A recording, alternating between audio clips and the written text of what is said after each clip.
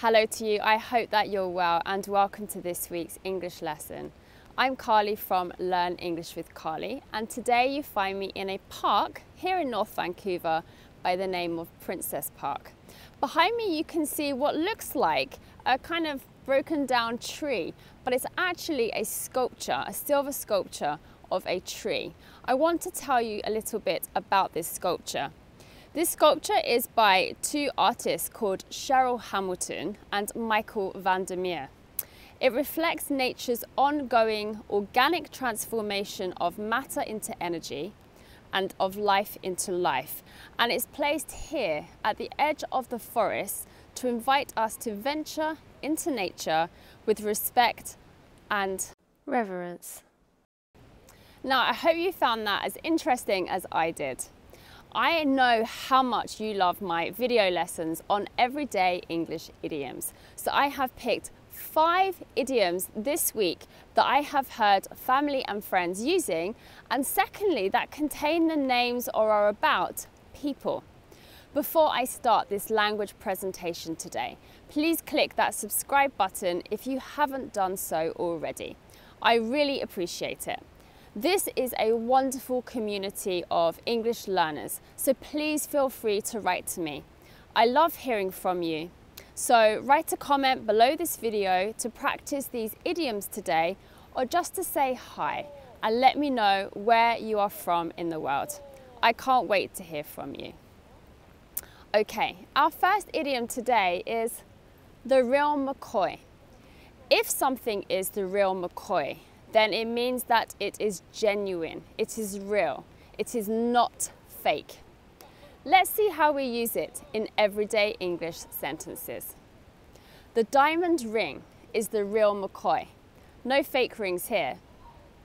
The pizza Alice made was the real McCoy. No frozen pizza. The two men tried to discover whether the banknotes were fake or the real McCoy. The dress had a designer label, but I couldn't tell if it was the real McCoy or not. Our second everyday English idiom today is a jack of all trades. Are you a jack of all trades? If you are a jack of all trades, then this is used to describe someone who can fix a variety of things or who can do a variety of jobs. Our friend Terry is a jack of all trades. He can paint, do some plumbing, and also garden. Karen fixed the photocopier today. She really is a jack of all trades. This is of course a positive thing, to have some skills in lots of different areas. However, the original phrase was a jack of all trades, a master of none. This means that you can fix a variety of things with some success, but you are not an expert in one area. Those who diverse too much run the risk of being a jack of all trades and a master of none. Do you know anyone who is a jack of all trades? Our third idiom is to keep up with the Joneses. I love this idiom. Lots of people do this, and I wonder if you try to keep up with the Joneses or not. To keep up with the Joneses means to want the same expensive things that your neighbours or friends have because you are worried about being less important socially. You feel inferior to your neighbours or friends. Dan and Tracy are always buying new things. I think they're trying to keep up with the Joneses. Eric bought the same car as his neighbour Mick. He's really trying to keep up with the Joneses. If you want to keep up with the Joneses in this neighbourhood, you need to have 3 cars and a swimming pool. Our fourth idiom this week is Tom, Dick and Harry. Now these are 3 men's names. Dick is a tricky name, as is the old-fashioned name, the shortened name for Richard. However, the word dick is also vulgar slang for a male's reproductive organs, so be very, very careful if you use this word. Okay, back to Tom, Dick and Harry. If we refer to all three names in a sentence, we mean ordinary people in general. Everyone or everybody. Shannon doesn't want every Tom, Dick and Harry knowing her business. The boss didn't want every Tom, Dick and Harry knowing about his private life. I asked you to keep my plans secret, but you've told every Tom, Dick and Harry.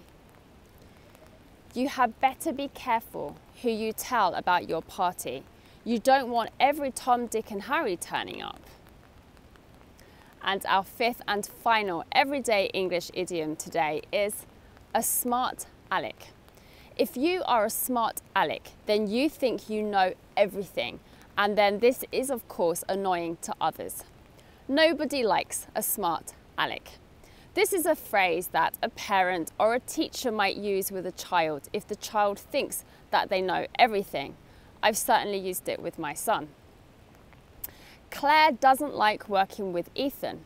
He's such a smart aleck. In the past, Trevor was such a smart aleck, but he saw the error of his ways. Do you know someone who is a bit of a smart aleck? Okay, 5 everyday English idioms using people. How did you find this English video lesson today? I hope that you have found it useful. Which of these 5 idioms will you use in your everyday English? Hopefully you will hear or read some of these idioms this week. I do hope so. Thank you for joining me today in a back to normal rainy Vancouver, and I look very much forward to working with you again next week in our next English video lesson. Take care in the meantime. Thank you. Bye.